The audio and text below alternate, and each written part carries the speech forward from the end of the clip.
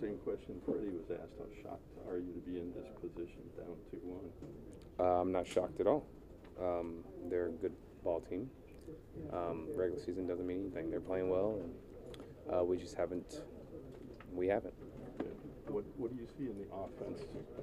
That's the biggest problem right now is the lack of scoring. Timely hitting. I mean, we're not stringing together a lot of at-bats to score runs. We're not hitting them with men in scoring position, but they're executing. So, kind of you can look at it both ways. You guys have done a really good job in those situations all year long. Is it sort of frustrating to see some of those sort of dry up a little bit these last couple of days? I mean, sure, but it's part of the game, man.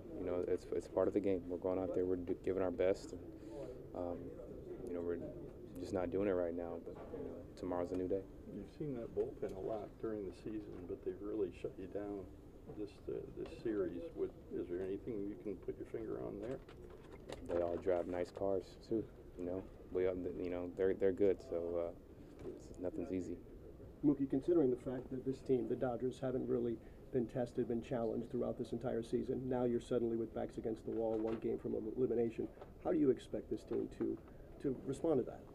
I mean, tomorrow's a new day. We go and we play and see what happens. There's no expectations. We're just going to go out there and keep playing the same game. We can't do anything different.